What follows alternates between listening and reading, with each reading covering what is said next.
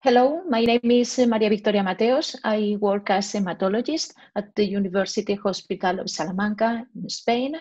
I am the director of the myeloma unit, and I will discuss today about how to select CAR T cells or T cell engager bispecific monoclonal antibodies for the treatment of patients with multiple myeloma.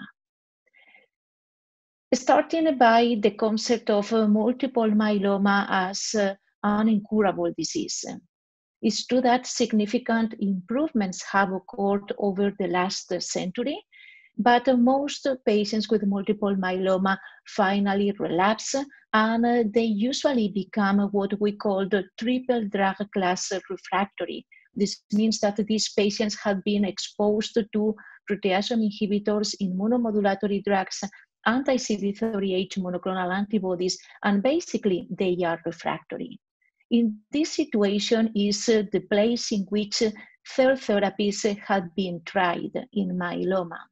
CAR T cells, as well as T cell engager or bispecific monoclonal antibodies.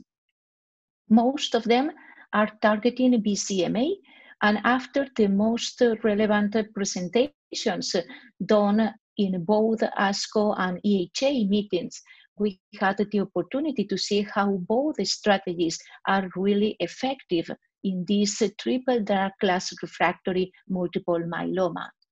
And definitely both strategies cover the unmet medical need because a significant proportion of patients achieved at least a partial response. And with CAR Ts, over 80% of the patients responded.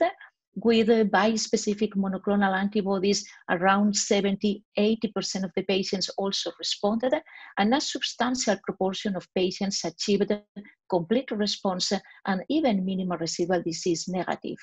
This put in context that both strategies are effective.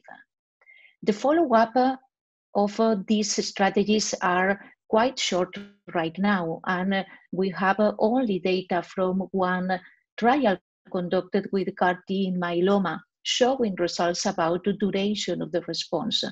But it's not very long, and the median progression-free survival is of approximately 10 months. In summary, both strategies are clearly effective. How to proceed in the clinical practice tomorrow or the day after tomorrow when both strategies are available.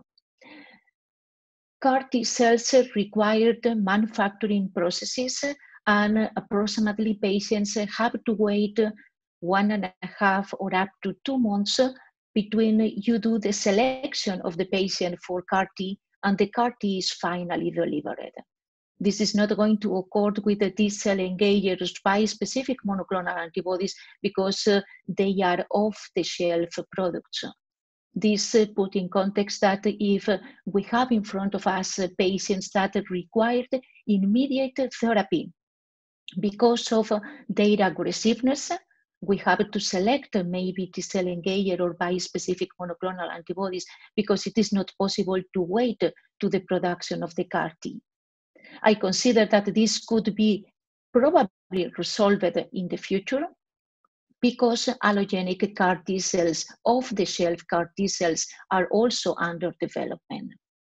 There are another situations that can potentially influence the choice between CAR Ts versus bispecific monoclonal antibodies.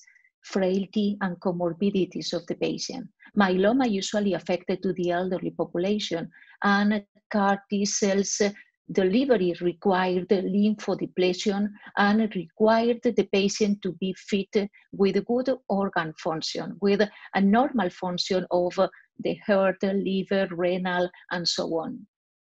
T cell engagers bispecific, although they also required the patient is good performance status, and I think that the requirements are not so strict, and maybe for elderly patients with some comorbidities, bispecifics or T cell engager monoclonal antibodies will be the best choice.